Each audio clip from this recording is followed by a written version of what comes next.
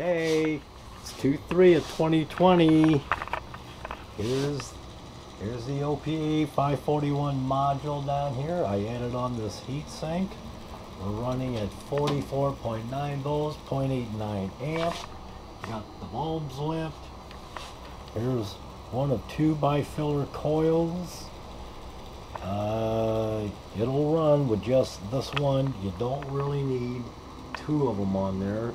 This one gives it an extra little push. Here's the output wires.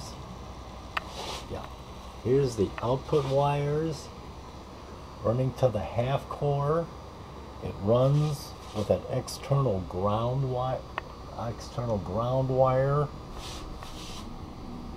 From this copper strip, goes to about a 40-foot double-aught gauge wire running to the backyard with a copper pole in the ground. It uses its own ground. It does not run off of a copper water pipe anymore. It just won't do it. So it's got its own ground, and it works fine with that. Here's the original ground wire off the amplifier. It was using this. I had a capacitor across this, and you could touch it onto it and it would turn on. I don't have that cap now, but it turns on by itself when you adjust the antenna. Here is a high frequency, well, it's a high voltage diode, maybe 500-600 volts, I'm not sure, about 2 or 3 amp. Here's the plug-in for the bulbs right here. This is a probe for the scope. This here dangles free. It's not going to shock you or anything, but it dangles free. Output comes off the these are from the amplifier. Here's the original ground.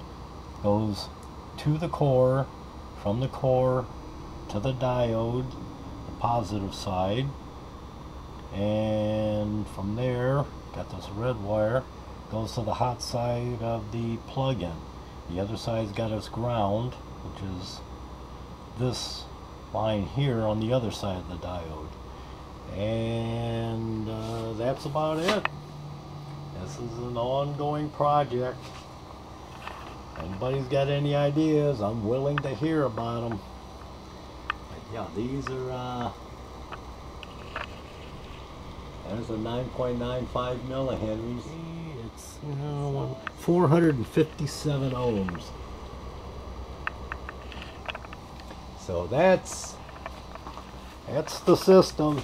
That's what we've got right now. Slowly whittled it down. Don't need an IF stage no more.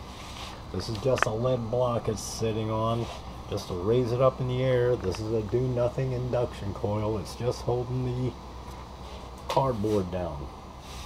But that's the updated system.